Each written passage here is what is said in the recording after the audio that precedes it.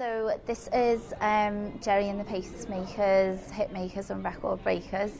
It's a mixture of two photographers, so there's Peter Kay photography and Graham Spencer photography, and they've captured sort of the everyday lives of Gerry and the band, and also their rise to fame. So it's kind of a little glimpse into their amazing sort of career. A lot of people will recognise like the Cavern.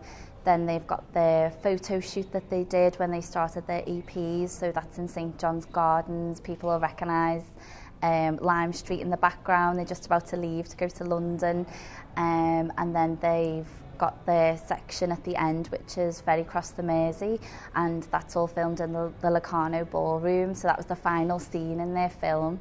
So yeah, I think there'll be a lot of landmarks that people will remember. They're very deep-rooted in the city.